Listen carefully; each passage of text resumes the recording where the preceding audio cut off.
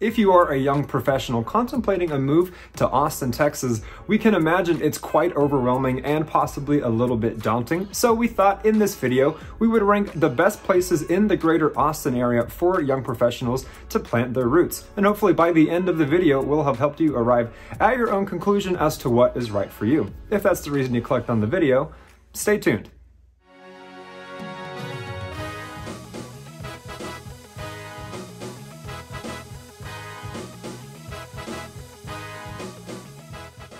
Hey again everybody, this is Frank with the team of agents at JB Goodwin Realtors. Every week we put out tons of new content about living in Austin, Texas, the good and the bad. So consider subscribing if you haven't already and ring the little bell to get notified whenever we put out a new video. In addition to that, we love the reach outs we get now all the time from people just like you in need of our help relocating to Austin, Texas. So don't hesitate, don't be shy, whether you're 9 days away or 90, go ahead and shoot our team a text, send us an email, give us a call any day of the week, any time of day. So yes, as mentioned, in this video we are going over the 10 best places to live in the greater Austin area for young professionals. And we are going to be ranking them 10 to 1, and ultimately it is subjective, the ranking. I wouldn't take the order of them quite seriously, but just to give you a good enough idea of what to expect. Another disclaimer is this is not necessarily going to be the most affordable places to live in the greater Austin area, since we've already made a video titled The Most Affordable Places to Live in Austin, Texas, but rather this one is going to be a bit of a mix of different criteria. You're going to see a variety of different budgets,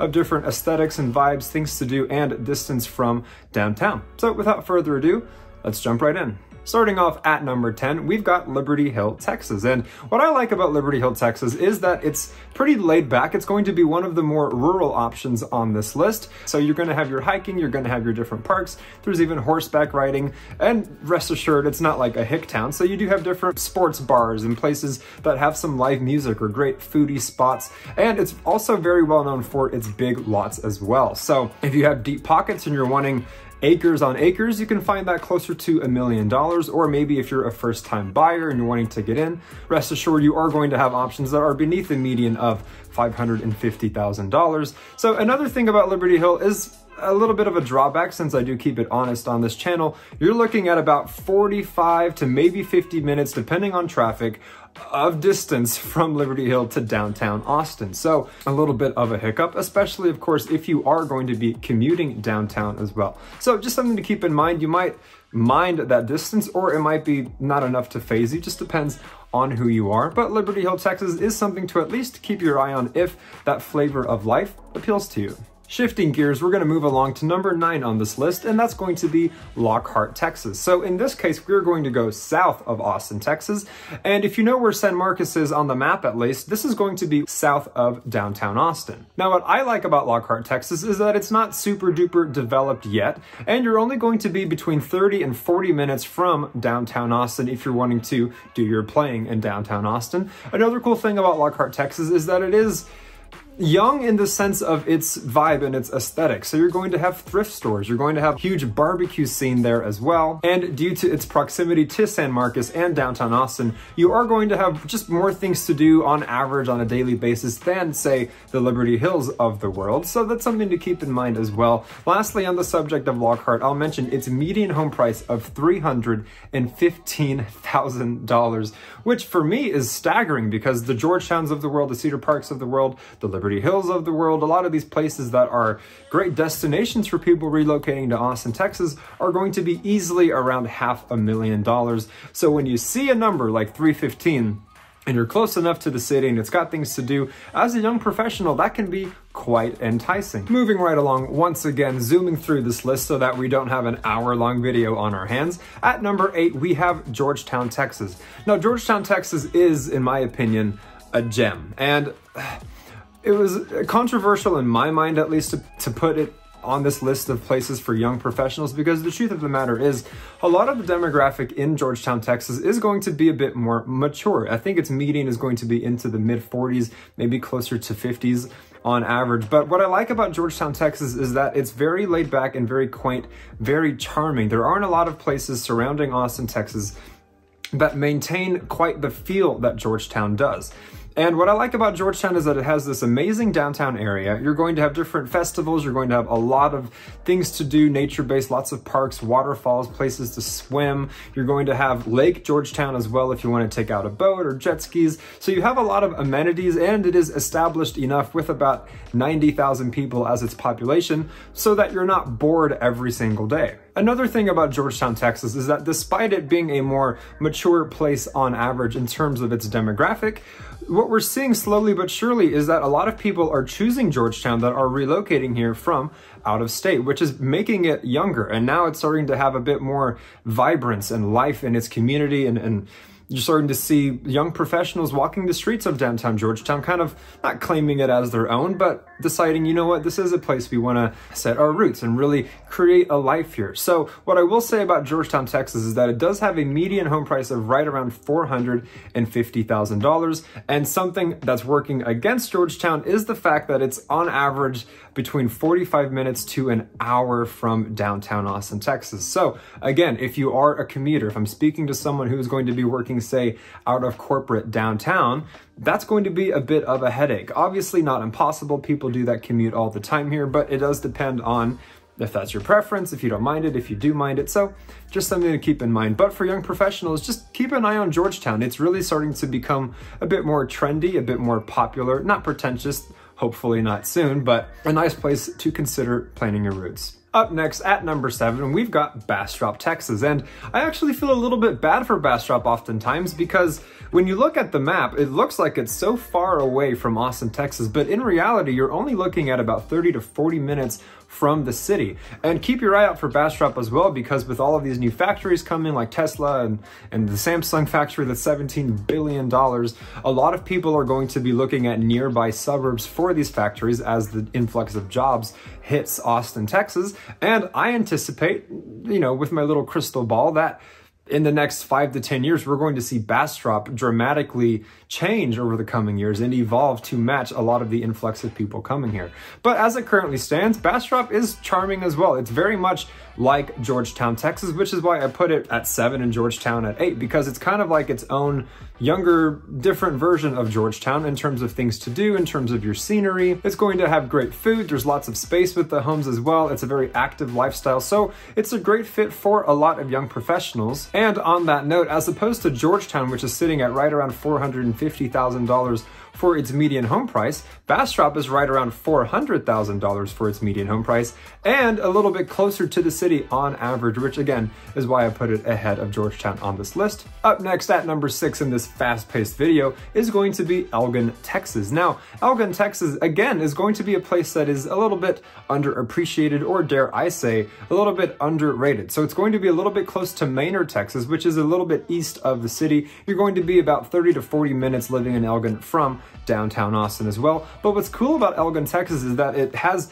a median home price of $325,000. Now, this might reflect the fact that Elgin isn't super duper established, but as it currently stands, you've got bars in Elgin, you've got great food, you've even got a flea market, and in places like Elgin, in places like Manor, in places like Hutto, these up and coming places that aren't super established yet, you're going to have a decent amount of inventory for new construction as well. So if you're in the market for pre-owned, or if you prefer new build, you're going to have an abundance of selection, at least in our experience. So that is something to consider if you're relocating here as a young professional and you might be a little bit intimidated by the city or the cost of living in certain popular areas. Well, rest assured you have options like Elgin, options like Manor to consider. Moving right along to number 5 on this list, we have Round Rock, Texas. And by God, you just can't escape Round Rock, right? If you're wanting early retirement places, Round Rock's got it. If you want amazing school districts, Round Rock's got it. If you want young professionals looking for their first home,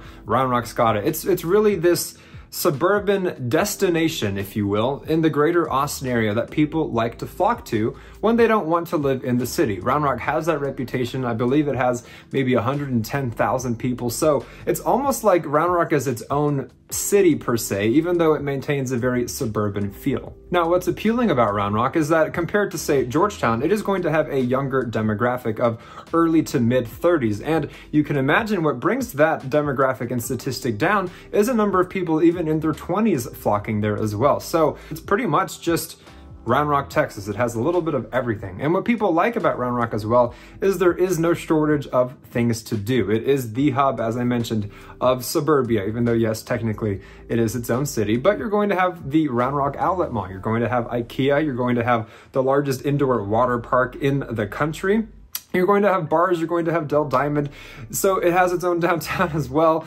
So too many things to list in this video. I could make it another hour longer just talking about Round Rock. So just keep that in mind. If you want an abundance of things to do, check it out. And of course, its median is going to be right around $460,000 with about a proximity of maybe 30 minutes to downtown. Since Round Rock is so large, you could be maybe 20 something minutes away from the city, or you could be maybe 40 minutes away, depending on where in Round Rock you live. Up next at number 4, we've got Wimberley, Texas. And this is a bit of a contrast compared to Round Rock in the sense that pretty much everyone who's looking into the greater Austin area knows about Round Rock. It is this destination, right? And then you've got a place like Wimberley, where even a lot of people in real estate might be like, wait, where is that? So to answer the question, Wimberley, Texas is going to be south of Austin, Texas. So if you're heading out of Austin, Texas, going south, you're going to hit places like Buda, San Marcos, Kyle, and one of these places is called Wimberley. Now, being a little bit west of Kyle, Texas,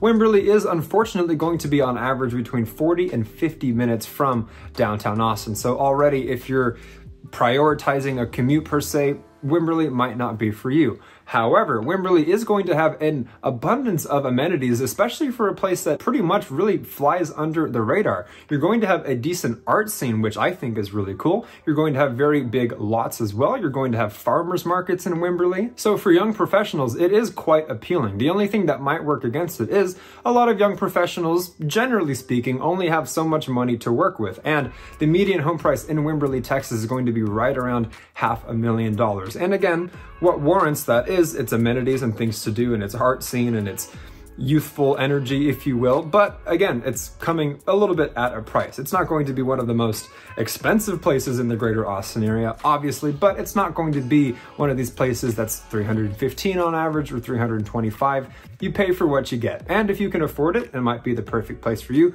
But for many of the aforementioned reasons, it might not be. Now, real quickly, before we move on to the final 3 places on this list, go ahead and comment down below with any opinions or questions for us to get involved in. If we've been providing any value for you as well, consider liking the video. Remember to subscribe, and lastly, share this with anyone you know who's wanting to learn more about living in Austin, Texas. All right, coming in at number 3 on this list is going to be Jonestown, Texas. Now, this is going to be lake living for young professionals, at least in our opinion. So most commonly, if you're looking at the greater Austin area and you're wanting to be close enough to the lake, you're looking at probably Lakeway, Texas, which is essentially the hill country, very luxurious, near the Westlake Hills, near Bee Cave. Or you're also looking at Lago Vista, which is the north shore of Lake Travis.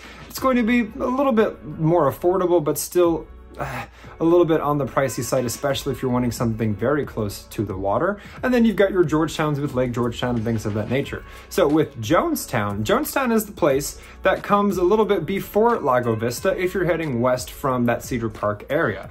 And Jonestown is going to be really cool because it also kind of flies under the radar, if you will, in terms of places in the greater Austin area. And in this lake town, you're going to find really what you can expect from any lake town. Close proximity to the water if you want to go kayaking, paddleboarding. There's even hiking options in Jonestown. You've got a lot of foodie spots, trendy places for young professionals as well. And something I like about Jonestown in addition to that is its median home price is going to be right around $450,000, which is comparable to Round Rock, which is comparable to Georgetown, comparable to Cedar Park, but you're so close to the water. It's like so many people don't even realize it exists. And another thing is that from downtown Austin, you're only looking at about 30 to 40 minutes, which yes, is not a super short distance, but compared to these other places that are similarly priced, that are not close to the water, it might be a steal, especially if you're maybe looking at the tech corridor of North Austin as well. That drive is going to be closer to 25 to 35 minutes.